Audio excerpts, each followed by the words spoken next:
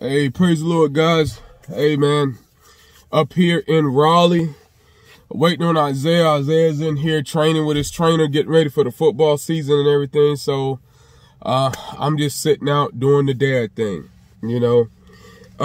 As you all know, that I started, I said something about it Sunday, and so I'm starting a men's Bible study group, okay? We started a men's Bible study group, and every Monday, probably in the evening, I'm going to be releasing a men's Bible study, no more than 15 to 20 minutes that you can watch during the week. So every Monday I'll release something. And what I want to talk to you about for, you know, the next couple of weeks while we go through this COVID-19 thing is we're going to go back into something that we did years ago called Kingdom Men. All right. So every Monday I'm going to be releasing a new teaching on Kingdom Men. Like I said, it's not going to be long, but it will give us something as men to just help ourselves as we go through this, dealing with our families and everything like that. Because one of my prayers is when we come out of this, our men's group will be stronger. Our men's group will be just on another level. And I just believe that God has used this time to get things together, to get our foundation together, just for me as a pastor, and for you guys as men, so we can help make the church stronger. You know, one of the things that they say is women grow the church, but men make it stronger. I believe that's true. You know, I believe that's true. You know, and so that's something that we want to talk about. So I want to talk to you today about something called, who are you listening to? Who are you listening to as a man? Who are you listening to? One of the things as men is one of the things is, man, I was going to say African-American men, but I think all men. One of the things as all men is, if we're not careful, we could get into this notion that I'm the man, I can make my own decision. And what happens is, if we become our own counsel. And the Bible clearly speaks against that. He said, the Bible says there is wisdom in counsel. So who are you listening to as a man? Who are you listening to? Are you coachable? All right, we all sports guys. Everybody that I'm talking to right now, you're sports guys. We all played it. We got our kids playing it, whether it's a son or daughter, niece, nephew. We play it. We got people playing it. We coach it. All right, so we know that as men, we have to be coachable. You know, we know that as people who are in the athletic world or whatever you're doing, we have to be coachable. So my question to you is, who are you listening to? Are you allowing God? Are you allowing the people that God has placed in your life to coach you in areas of your life to get you to the next level? You get what I'm saying? Or we are so, as men, so I got it all together, I don't need nobody to tell me that we are sabotaging our own success. Or is that what we're doing as men?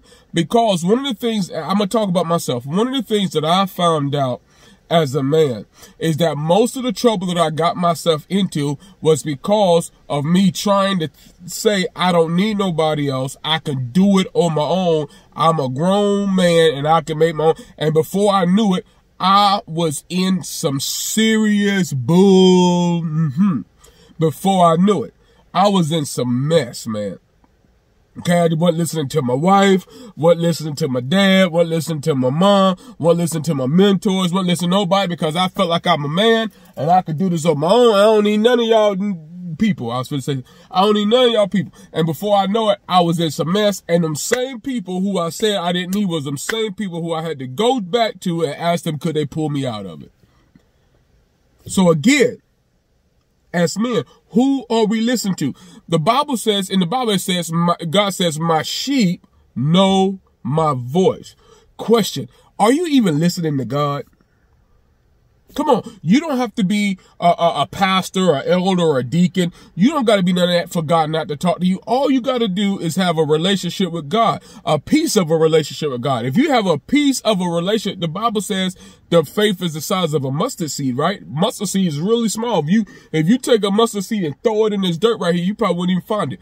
He said, all you got to have that. So if you got a piece of God, a piece of a salvation, God will talk to you. So my question is, are you even listening to God? Because God will be telling us what we need to do and how we need to do it. Okay? Let me tell you something too, man. There is nothing wrong with being a part of the church. There is nothing wrong with serving in the church. There is nothing wrong with raising your hand. There is nothing wrong with being in the church. I don't understand why a lot of times as men, we look at the church like I know there's a lot of, I don't want to call them, I don't know a good word for them. I know a lot of times there are some, men in the church that you raise your eyebrows about. Okay. Can I do it like that? All right. But for the most part, that's not at Birth of God. I don't know about nobody else's church, but we don't do that at Birth of God. But there is nothing wrong with being a part of the church. There is nothing wrong with it. You know, I'm looking at the athletes today. I'm looking at all these guys, and the first thing that come out of their mouth is the church. The first thing that come out of their mouth is, you know, they over here at the church, they over there at the church, because they all know, man, you could get all the money in the world, but if your heart ain't right, if this ain't right, it is. Look at AB, I'm sorry. Look at Antonio Brown. We might be thinking like, man, this dude got all the money in the world. Why is that then crazy? That's because he doesn't have a void, that there's a void in his life that God needs to fill. And you all know this, the truth. And what? He's not coachable. He's not listening to nobody. If he was listening to somebody, he would be with the Patriots right now. They told him what to do, but he decided to do his own thing, and look what happened to him. So having money don't make it no better. It has to start now, men. It has to start now. We have to start being coachable. We have to start listening. We have to start finding mentors. Come on now. There's nothing wrong with getting behind the pastor and say, hey, I'm gonna let the pastor me in this area or stuff. There's nothing wrong with it. There's nothing wrong with saying, hey, you know what? I'm going to strive to be a deacon in the church. I'm going to start to get my life together so I can be a deacon in the church. All right. I'm going to start putting myself in position for God to raise me up as a kingdom man, because we need kingdom men in this season that we're in. All of you guys at Birth of God, you are kingdom men. So what? You got issues. Name me a man that doesn't. So what? You go through issues. Name me a man, but that does not stop you from doing what God has called you to do. Well, I just want my life to be better. Well, do what God called you to do. I just want my marriage or my relationship or with my kids and my wife or my fiance, whatever it is. Well, do what God's called you to do. Do what he called you to do. As we get ready to come back from COVID, come on, man. Come behind me, Joe. Come on. Do what God has called you to do and watch what happens to your situations. For real. Watch what happened to your situations. My life changed when I started listening to God and really start doing what he called me to do. He called me the pastor. He called me the coach. He called me the pastor. When I really start doing that instead of trying to do all this other stuff, when I say, you know what, this is what God called me to do, this is what I'm going to do, things start changing in my life, fellas. Things start changing. All right? You are kingdom men. Who are you listening to?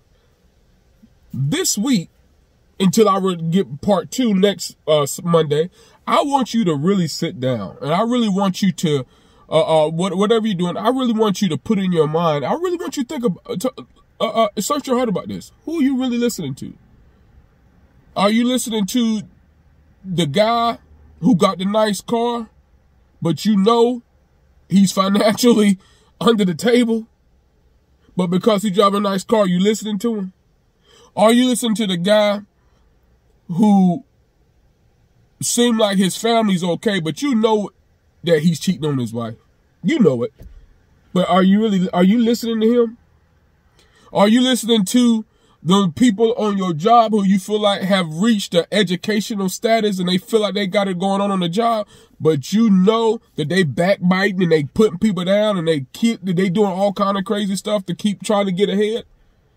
Are you listening to that? No, truly, ask yourself. Look at the situations in your life. Look at all the situations in your life, whether good or bad, and ask yourself, when I got into this bad situation, who was I talking to during this time? Who was I listening to during this time? Who was speak? Look at the good situations. Say, who was I listening to at this time? Who was I talking to? And then when you put that out, then start comparing. Okay, in this bad situation, I was listening to my cousin Buki, and Buki was in this crazy. Oh my God, I'm in the same crazy. Or over here, I was listening to Uncle Jim, and Uncle Jim was doing good, and Uncle Jim, oh man, yeah. I followed that advice, and man, this thing played out for me in a good way. Who you listening to? Somebody. Don't think you're not. We are all listening to somebody. But as kingdom men, the first person we would be listening to is God. Again, who are you listening to? All right, mighty men of valor. Love you guys. I thank you guys. Man, I can't wait to see you guys. I'm just so excited about what God is going to do in this men's ministry. All right. All right, guys. I love you. All right. Hug your families for me. Pray with your families. Have a devotion with your families. All right. I'll see you next Monday for part 2 of our Kingdom Men Bible study. God bless.